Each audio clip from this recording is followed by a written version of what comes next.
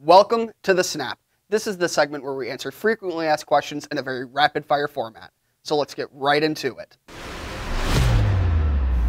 On this week's episode of The Snap, we're going to be discussing how to properly clean and remove your DynaCoil safely.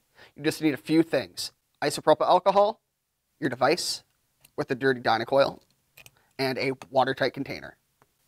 The first step that you need to take is remove your cap and your tip. Set your cap and stem aside. Then take your isopropyl alcohol, pour it into your watertight container.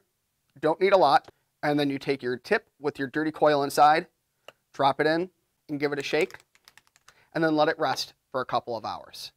This will help loosen up all that residue and help it break down and make removing your coil a lot easier. Now that we thoroughly rinsed our tip and coil, we can now safely remove it. Just grab your stem and your cap that you set aside earlier, use the digger outer on your cap, and push out that condenser tube. You can now set aside your stem and cap again. This condenser tube will be used as your tool to remove your DynaCoil. It will be inserted into the bottom end of your tip, but be sure you cover up the open end of your tip with your index finger when removing. It'll prevent something like this from happening. Then gently push, and you will feel some resistance, but that will prevent it from uncoiling itself, and it'll pop out just like that.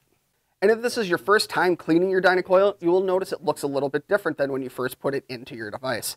Just like any other metal component, like the tip or the cap, it will develop a patina over time, but it will not affect performance in any way.